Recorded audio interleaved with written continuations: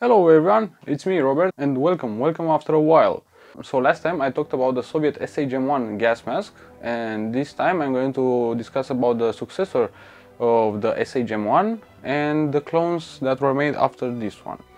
So let's begin with the little history part.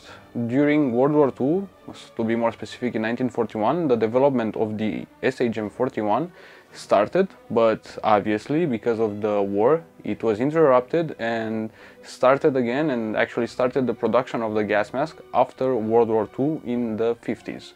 My gas mask here, it's made in Yaroslav in 1952 to be more precise. And most of these gas masks were manufactured since the 1950s to the middle of the Cold War, if I'm not wrong. And being the successor of the SzM-41, I should discuss the differences between these two gas masks.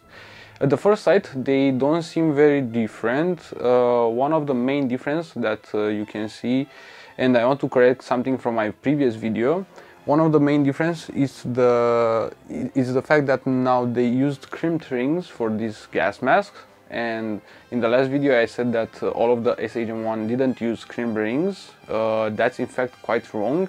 They used crimped rings for some of those, mostly for the late models, as far as I know. Another difference between these two, it's the color of the valve assembly. This one is quite brownish compared to the SzM-41, which had a different type of colors, for example the dark blue, gray, and so on. One of the biggest difference between these two, and the most notable, it's the TISO tubes. As I said in the previous video, the SzM-41 had separate TISO tubes which were not part of the facepiece itself. Now this time the TISO tubes are part of the facepiece itself. The TISO tubes are molded into the facepiece basically. This is about the construction of the gas mask. It's quite similar in terms of looks, so that's why a lot of people say it's the same gas mask and in the end call it the GP5, but in fact it is not. This gas mask was issued to the Soviet forces in the 50s. It came in a kit which should contain one of these two bags. Here I have the first bag. Here it has a small pocket.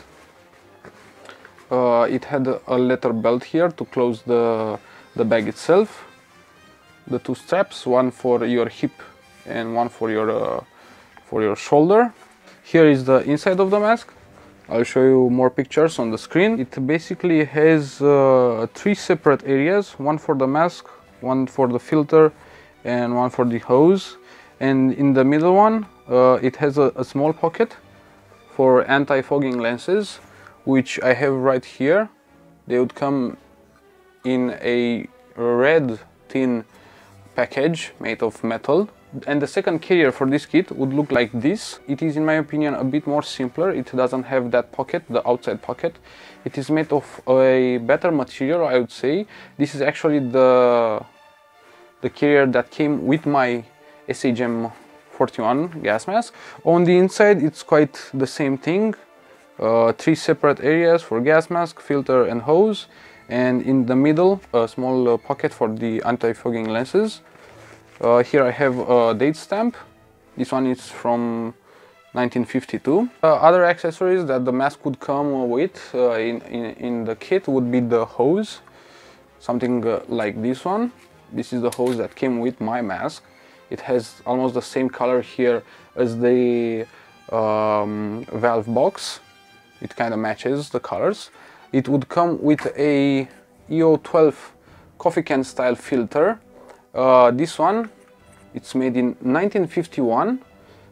These are other stamps on the filter, like the date, for example, the lot number, and more details from the factory. Here's another stamp on the filter, the rubber plug at the back, and if you can see the inside of the filter, it's quite a big filter, quite a heavy one.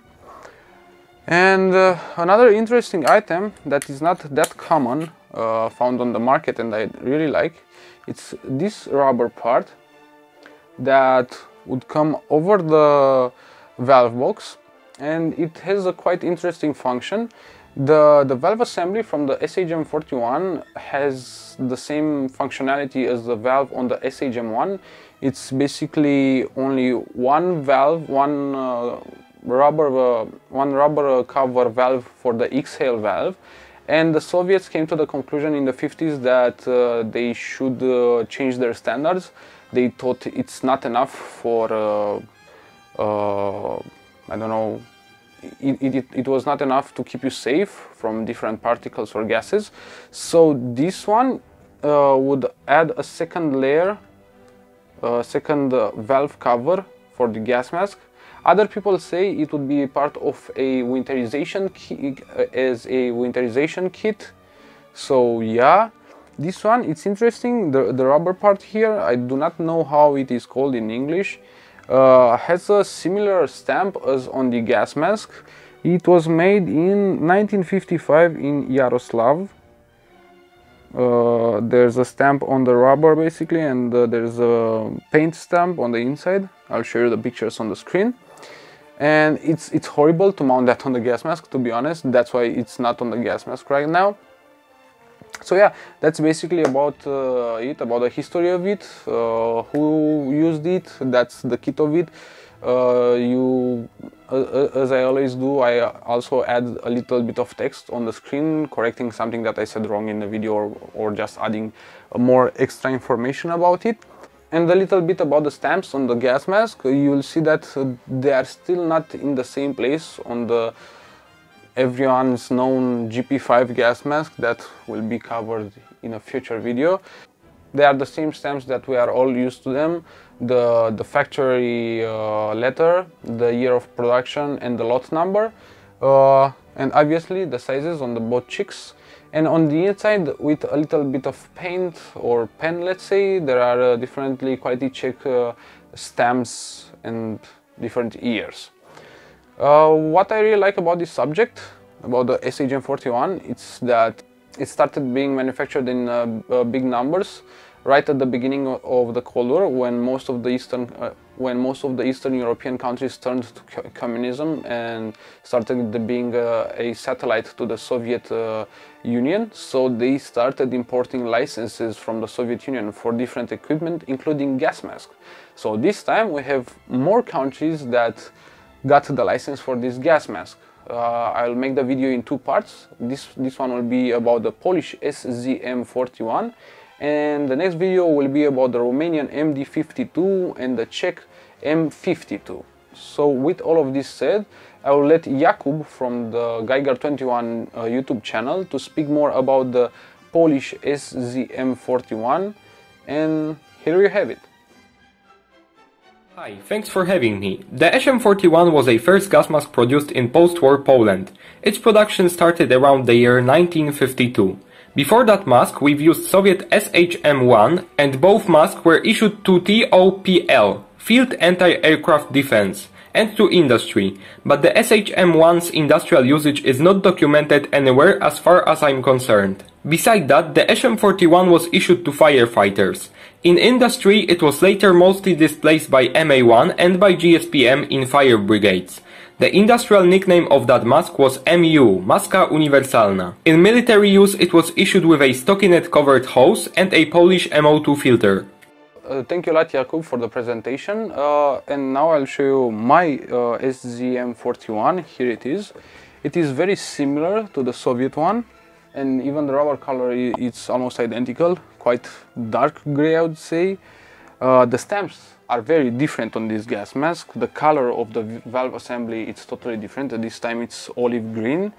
The sizing stamp is the same, but here we have different stamps. We have the year of productions, I believe it's 1956.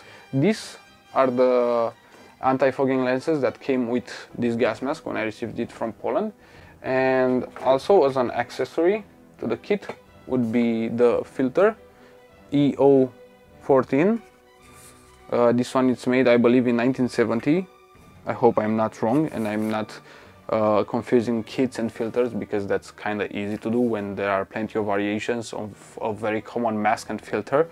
And I also have this one that's quite similar, but I cannot distinguish the year of production. And it's funny because this one is quite shiny and this one is not. And this one has the the name of the filter on the back, EO14, and it's quite a different stamp. It's made in the metal, and the stamps on the filters are quite different. So yeah, I hope you guys liked this video. Thank you again, Jakub, for collabing with me in this one, and see you next time at the second part about the Romanian and the Czech clones of the SzM-41. Thank you and goodbye.